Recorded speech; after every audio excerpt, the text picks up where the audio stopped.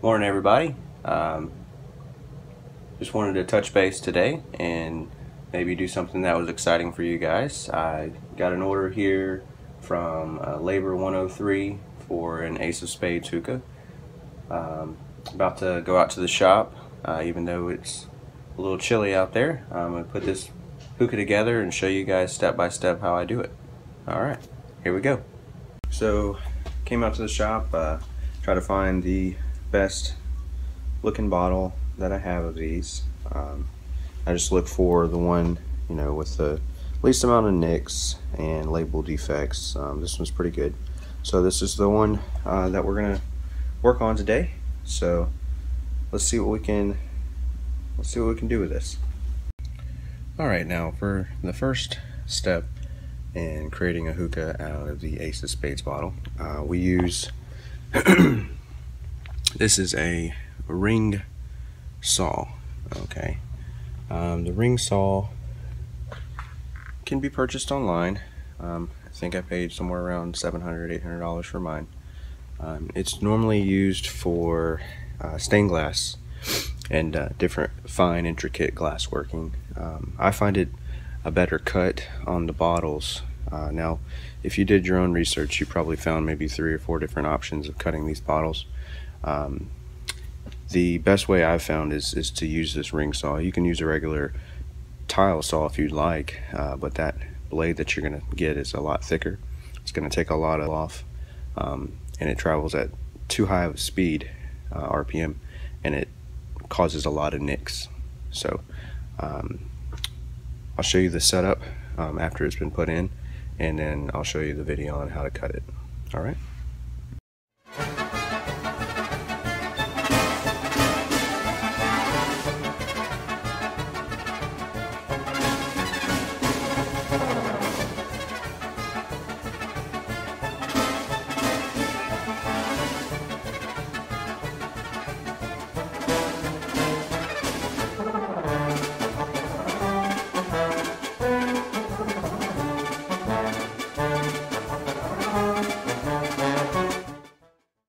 Okay, now that we have the bottle cut, we have the 2 pieces.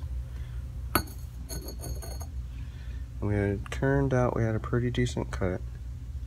So the next step is we're going to take the base and we're going to use a diamond drill bit.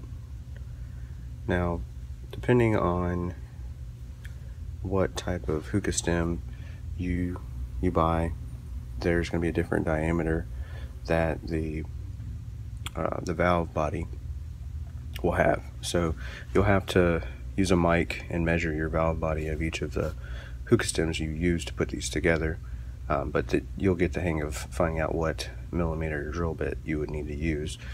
So we're going to take this cupped drill bit and we're going to now take and form the correct inside diameter hole that we need for our hookah stem. Alright, so the next step is I'm gonna chuck this bottle up into the vise, and I already have the proper drill bit already chucked up, and then we're gonna drill it. You want to always use water when you're drilling glass. You want to go very slow. You want to have a very, very fast RPM set, the highest RPM you can choose, but you want to apply almost no pressure when you're pushing down on the drill press. For my setup, I use a telescoping drill press, and I use a milling vise. It gives me all degrees of adjustment: up, down, left, right, back, forward, so that whenever I'm putting these things in, I get the most accurate drill straight down into the bottle. I couldn't imagine trying to use a regular drill press with no articulations and no milling vise. Your setup time wouldn't be worth what you can make by selling these online. Let's get ready to go.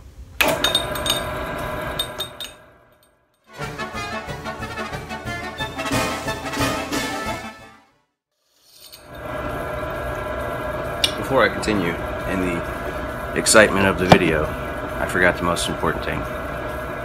Safety glasses.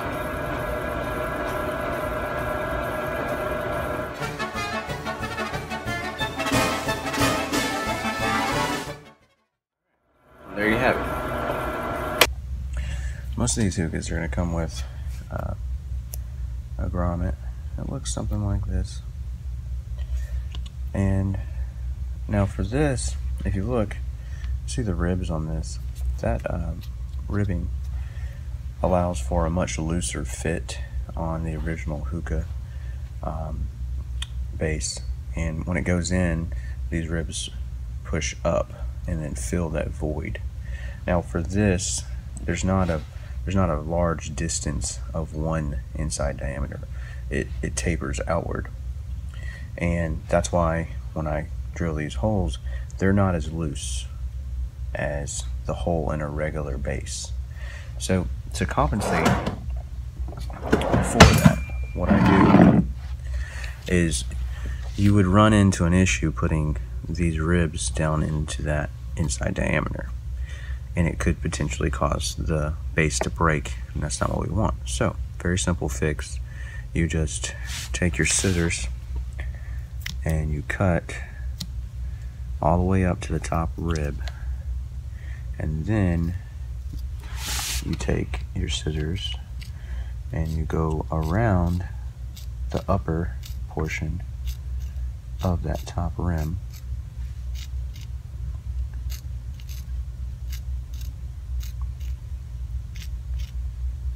until you have completed the circle. Okay, so then you'll have your ribs completely cut off and you'll have your grommet. You want to try to keep as much meat downward into the bottle as you can, but you don't have to have a lot to make a good seal. So put our scissors away, and I have a little bit of lubrication that I use here, and I just put it on the grommet. So I apply a little bit of lubrication. You can use olive oil, it's what most people use, but it really doesn't matter as long as it's got some kind of stickiness to stay on there, and it's going to lubricate the inside of that, so you can see. Now a lot of people mess up in regular hookahs, not just my hookahs, in the way that they assemble their hookahs. Some people make the mistake in putting the grommet on the valve body on the stem first and then trying to shove it into the bottle. That's actually incorrect. If you put your grommet in first and then you apply some sort of dish soap or olive oil, whatever you want to do, it doesn't matter, and then you take your valve body and put it in, it goes in nice and smooth. So our next step is we're going to assemble the stem. I'm going to have this pieced together in video because I don't know if I'm going to run into any issues. Sometimes I do. So you want to take your valve body, and this one's completely disassembled valve body. Okay. You want to take your top portion of your stem. This is where your jewelry is going to go. That's what they call the accessories that make the top of the stem look pretty. So there's normally a threaded portion here. Now some of these are different, but the ones that I use usually have a threaded portion along this portion. You may run into some that actually have the threaded portion down here. Okay, and that's no problem either. Now when I assemble these, normally when they're assembled from China, they don't have any type of adhesive holding them together, and that just causes a bad pull on the hookah because there's actual no suction, like a full suction on it, because there's all those extra little air holes. Now for me, I used any type of super glue is fine. I'm not sponsored by Gorilla Glue, but this is the type of glue that I like to use. I like to use a gel super glue so that it doesn't run everywhere and it doesn't get all over your hands. And I don't use very much. I only dab, normally 1 drop, and that's just to hold it in place. I used to put 2-part epoxy to hold these pieces together, and what I would find is I may have made a mistake, and 2-part epoxy is a little bit permanent. So the super glue, fortunately for me, if I do make that mistake, I can just I can crack that super glue apart. It's really just to hold it in place. I usually take the union that goes into each one of these holes, and the union is literally just a double male fitting. Now on one side you'll see it's a flush cut, okay, and the other side you'll see it is tapered. You can see it from the reflection. It's a tapered cut. The tapered cut is actually where the ball bearing goes for the bypass valve, so that whenever you're drawing on the hookah, that ball bearing gets sucked in tightly and allows you to have a good pull. Then if you start to conversate and the hookah fills up with smoke, hot smoke, and you start to pull on it and it burns your throat, you can just blow instead of pull, and it will clear the smoke out of the bottle. So this is the bung, hose bung. It also has a threaded, very hard to see on camera, but it has a threaded fitting, and that's the female version of the male fitting here. So you would just thread this on like so. Now, depending on how snug this gets is whether I'm going to take it back off and put super glue on it, but this one's pretty snug. This is very thin metal on most of these bodies, and sometimes someone can over push on a hose for over time, and it can strip the threads that we just used. If that ever happens, all you need to do is take it off and then apply some type of super glue and then thread it back on, let it dry. You're good to go. All right. Okay, so now in this next portion we are going to assemble the jewelry, or the flourish, and in this case this is an Ace of Spades bottle, so part of the flourish or the jewelry is the actual Ace of Spades bottle. Okay, so and that, just so you kind of get an idea, is what makes the whole bottle look like it's still a Ace of Spades bottle, but you have the integrated hookah.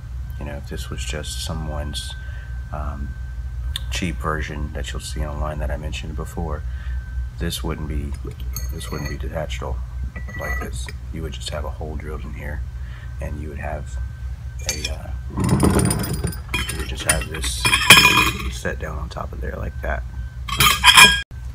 So back to assembling the flourish. So you want to take what you have currently put together, and you want to line up. I normally line up the hose to the right because I'm a righty, and I usually line up the symbol of whatever bottle I'm making to that particular center. You can have your own preference if you want to do it the other way around and be a lefty, but it's just the way I choose. So after you've got that lined up the way you want it, sometimes depending on how tall this is, you might come right up to these threads, and then you would just put the extra pieces you're going to see in a moment on. In this particular bottle, in this particular piece set I have purchased from my accessory store, it is a little longer. So I actually enjoy that because I get to put a little bit of artistic creativity, which is the jewelry and the flourish. So in this case, today I'm going to use a decorative bead, and it is a smoked black bead, and the other piece is a spacer. It is a chrome spacer. Alright, now pretty simple. I'm going to put the bead into the top as if it was a cork. It's rounded, so it's going to center the actual top part. This portion is my spacer. Now my spacer I'm just going to insert right over the bead. In doing that, it allows me to take up that extra space, and you can see that now all I have is about 3 threads of the stem. Okay, now I'm going to take my tray and I'm going to put that right on where those 3 threads are. And if you can see, there's now still just over 2.5 threads showing. Okay, now same concept as putting the stem into the valve body. I use the super glue up here. I don't put very much, just a drop. And it's mainly because when people twist their bowls on, you can loosen this piece, which this piece is just a tapered metal piece that this rubber grommet for the bowl goes on, and it has threads. But when you tighten down on a hookah, you may know this, you can actually unscrew this and this whole thing comes apart. So I throw the glue in mainly to just not have to fight putting things back together or having things fall apart. The last thing you want to do is when you get a new product is have it come apart on you and then you have to figure out how to put it back together. First thing people think is it's broken. So that glue just reassures me. I'll pull this off so you can see. So that's just the taper part for the bowl. Okay, now this is going to be subjective of what type of pieces you have. On these accessory pieces that I buy, they have a 2-part connection. Okay, so if you look in there, this particular portion is pressed on with these little dimple marks you can see. So I want to use this threaded piece here. So I take an old threaded stem. I've been using this one on for quite a few years now, and I thread it on like that. And I want to keep the piece that I just threaded on, so I bend it back and forth, and then that just separates those 2 pieces. Okay, so now that I have this part I was trying to get left over,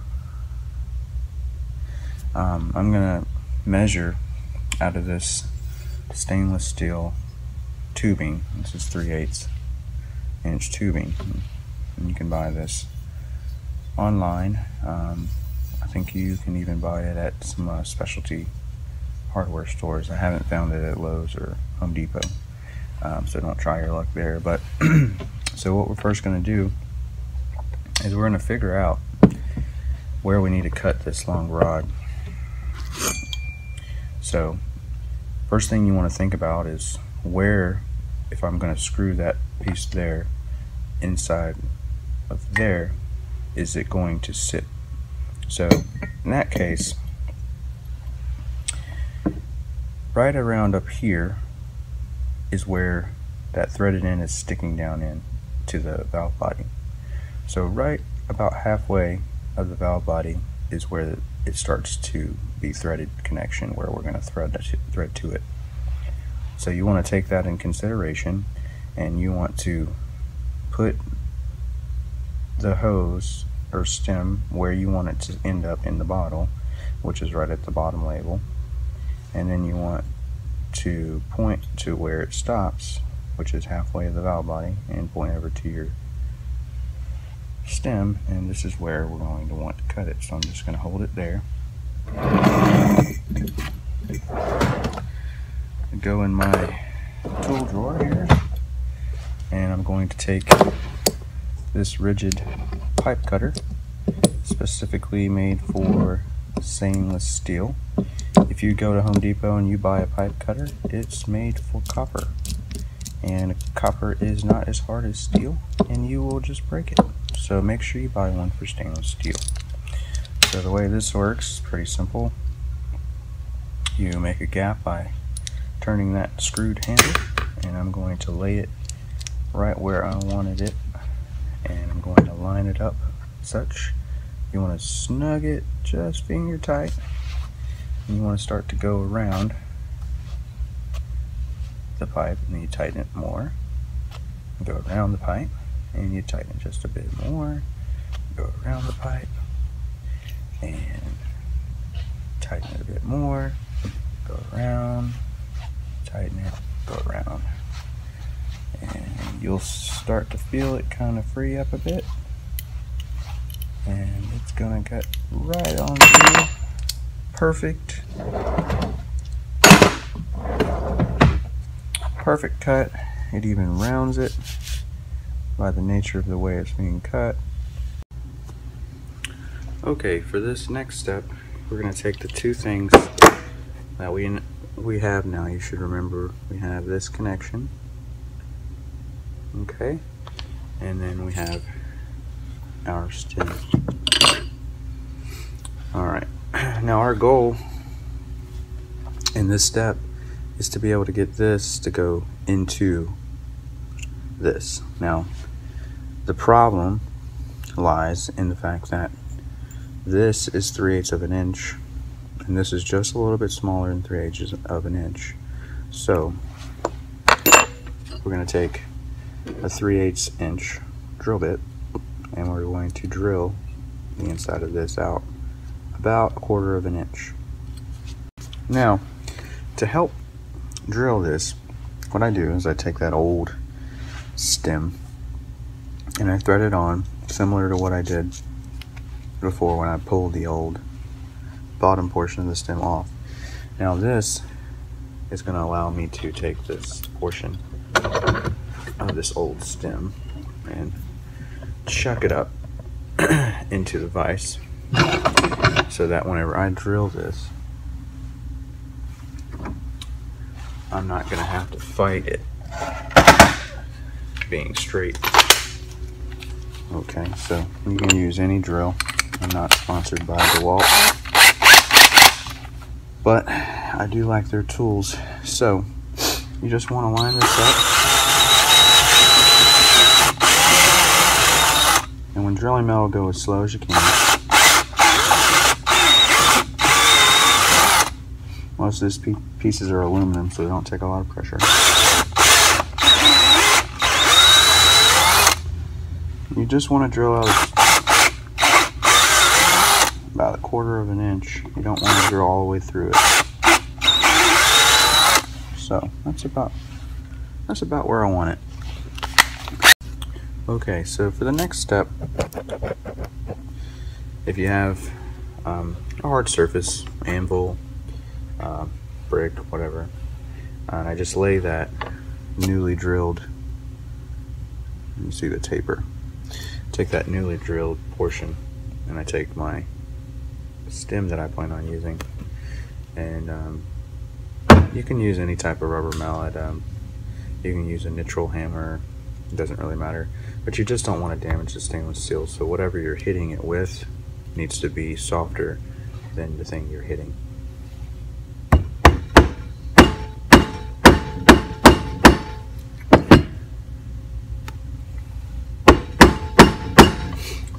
You kind of just want to check it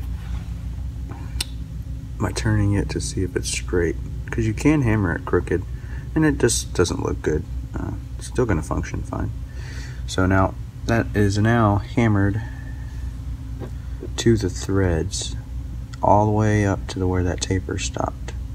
Now this is still not this is an airtight seal, but it's still not going to be tight enough to where when you start to screw it in, that this won't rotate inside of here. So I'll show you the next tool that we need.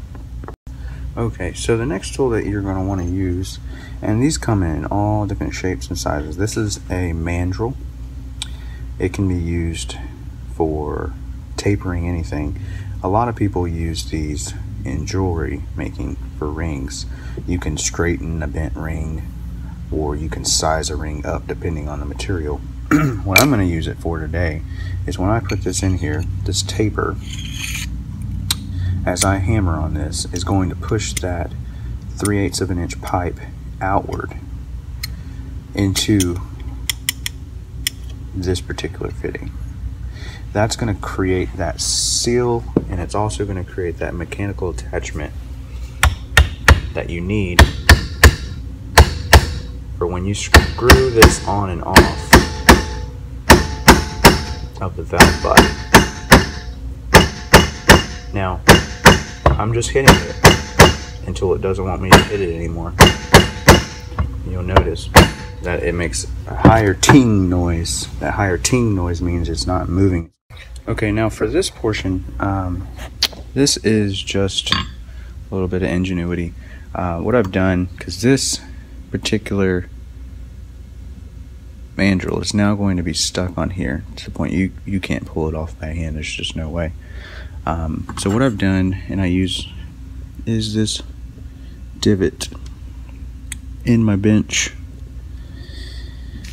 and if I put this in here, it's a little bit smaller than the connection fitting. So I'll show you the setup once I have it put together, and then I'll show you what I need to do. Okay, so now what we do is we take the mandrel with the connection of the stem and put a vice grip on it. We set this into place with this vice grip hanging down.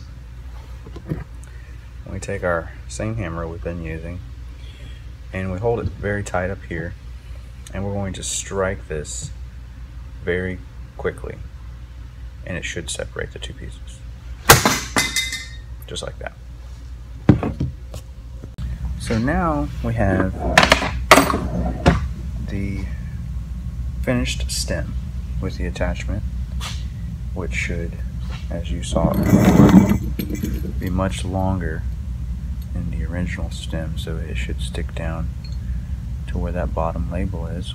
That's our goal. So the way that I have come up with this to go together is, of course, this is threaded as mentioned. It's going to go into this hole, okay, and you're going to just go to the center and you're going to feel the threading of that original stem that we came through the top of the valve body. And a lot of people over tighten these. Do not over tighten these. Just tighten them very loosely until they're snug. You should only have to apply a little bit of torque to get it undone. So remember that. Just tighten it till it snugs. Right when it snugs, stop turning it. So now we have our entire stem and our base completed. We would assemble it by putting our grommet in. We would place our stem in place, and now you have a completed hookah. Normally the rubber grommets are already in the bungs when I send these out, and then you take your hose, and before I send these off, I always pressure test them to make sure I haven't messed up or missed something, because I am only human.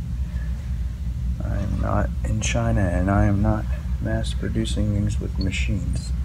So we're going to take our bowl. You should be familiar with one of these if you've used a hookah, and we're just placing it on top loosely. You don't have to push down as hard as people do, and of course each one of these comes with tongs. So what I'm going to do for my pressure test is fairly simple. I'm going to take my hand and I'm going to cover the top of this bowl. By doing that, it is going to replicate somewhat of the suction from the tobacco covering the holes. Then I'm going to first blow into it. That valve noise is the ball bearing being pushed out and the air coming out of those 3 holes I showed you. And then I'm going to cause suction. Should be a slight baby hiss. Okay, that is a good seal. Alright, this hookah is ready to go. It has been tested. I'm going to package it up and send it to the customer. Thanks for your time.